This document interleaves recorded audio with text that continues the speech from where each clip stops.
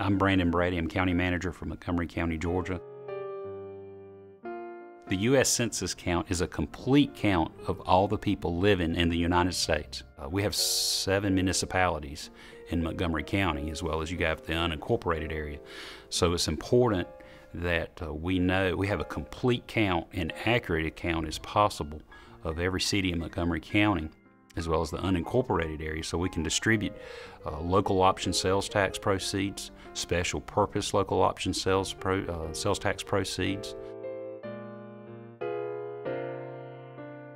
If we're not getting the correct funding for services that are coming from the federal government or the state, it really kind of impairs your ability to deliver on services.